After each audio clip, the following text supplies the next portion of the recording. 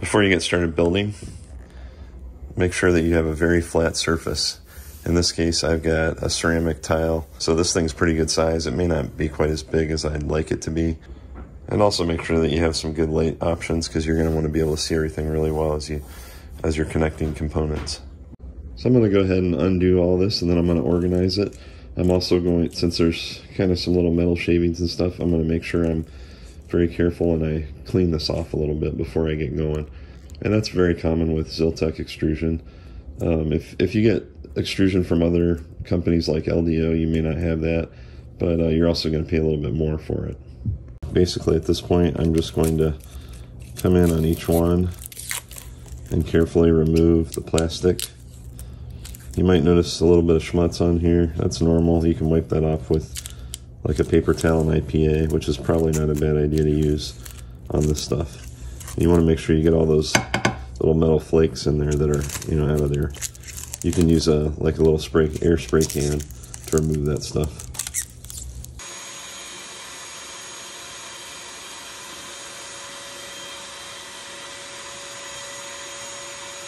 And once you're done cleaning out all the little metal particles, what I like to do is just take some isopropyl alcohol and then get a paper towel and just kind of wipe everything down real good.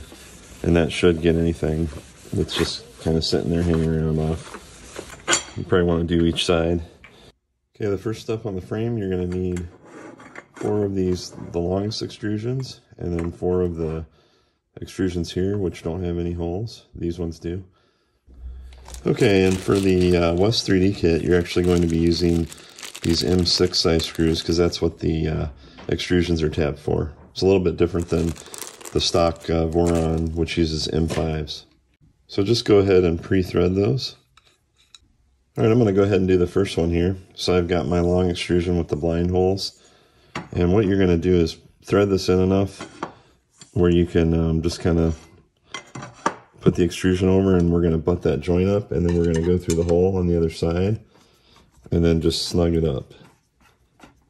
And now I'm using and this is why the flatness of the surface is really important. You want to kind of hold it nice and square as much as you can, and we're gonna square it up here in a minute. I'm gonna go ahead and thread the next one, and this is the A extrusion.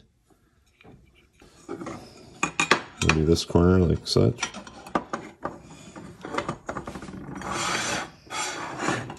I've got this corner here. I'm going to go ahead and take my driver and move these other guys out of the way for a minute. I'm going to tighten it up through the blind hole.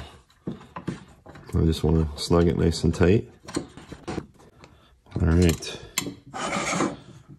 And it's up to you if you want to use Loctite. It certainly doesn't hurt. I usually like to use it. A Loctite like this blue Permatech is great, and it really it's nice because it's a gel. So you can just take your screw and you can just get a little bit on the end of it like that. And then that's usually about enough to go in. So I'm going to go ahead and repeat the process for this. I'm just going to go in with my access hole with my driver and just kind of tighten that right up. Okay, that's nice and flat. There's no bounce in it. Looking good. Now if you have a square like this one, a machinist square, these are also really helpful in making sure your corners are nice and 90-degree angles. And you can just kind of hold it there while you're tightening things up, giving it nice and square. And I always like to tap the top of the extrusion to make sure that there's no bounce. You can also check it on the outside. That one looks pretty good.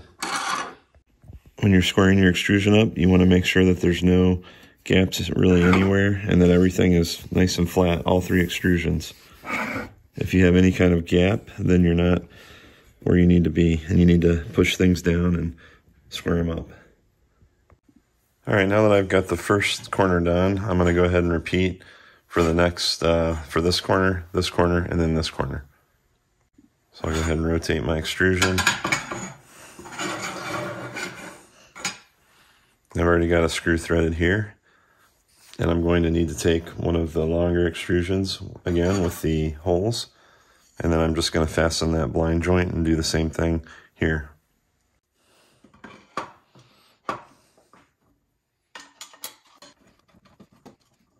Okay, that one's in. We're gonna grab one of these. Okay, now we're gonna rotate. And just finish these corners here. So same procedure. We'll grab our corner piece. I'm just going to put it in. I'm not going to completely snug it yet. Just tight enough so it doesn't wobble too bad.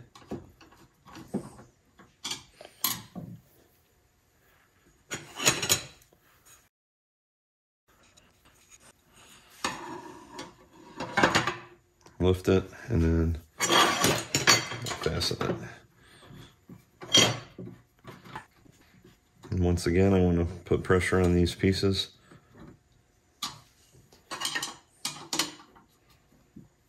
Just finger tight. Okay, now I'm down to the very last corner.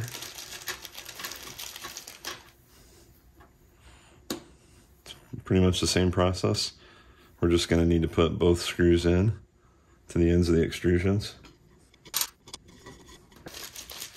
And these you're probably going to have to put in a little bit closer.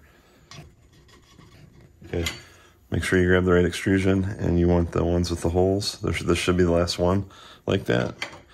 Then we're just going to drop this guy right in. I think that's pretty good. Now something you can check, you don't want any bounce.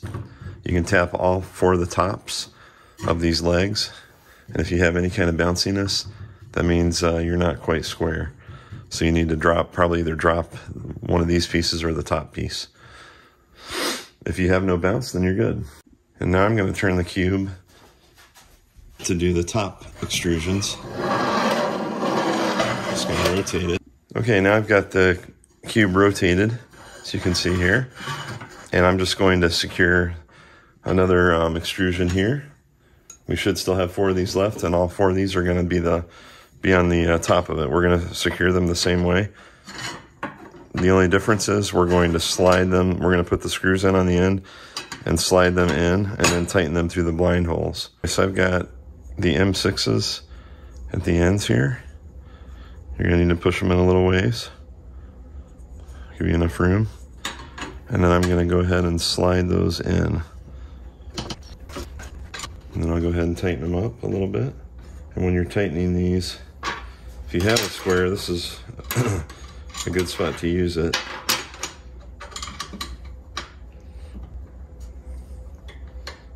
And you want to maintain your 90, and you can come back and check it here. Yeah, that looks good. We're going to do the same thing with this side.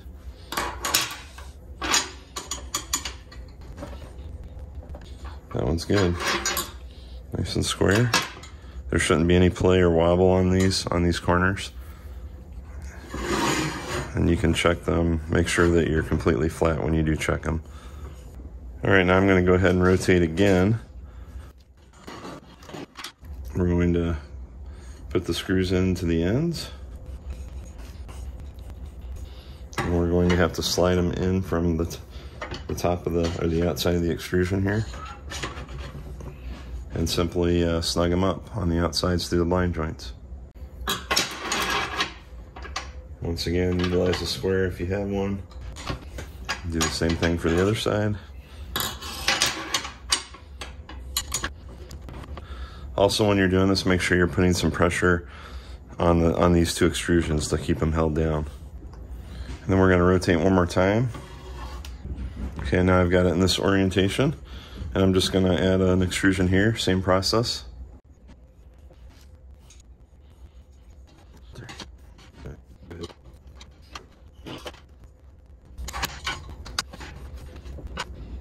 that one feels good too. And we're tapping the top here, and there's no wobble, so that's what we want. And I'm just going to rotate it one more time this way. Okay, you should have one A extrusion left that you're going to use. We're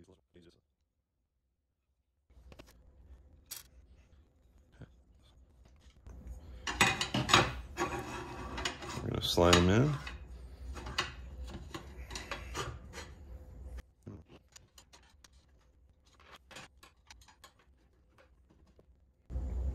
right, looks good. Nice and square. That's what we want. And here's what I like to do to test it. Put it on a flat surface and then tap the corners. You should not get any wobble at all. If you hear any wobble or feel any wobble, that means that something's not quite square. And you can repeat that on the entire, flip it over and try it on each corner if you really want to.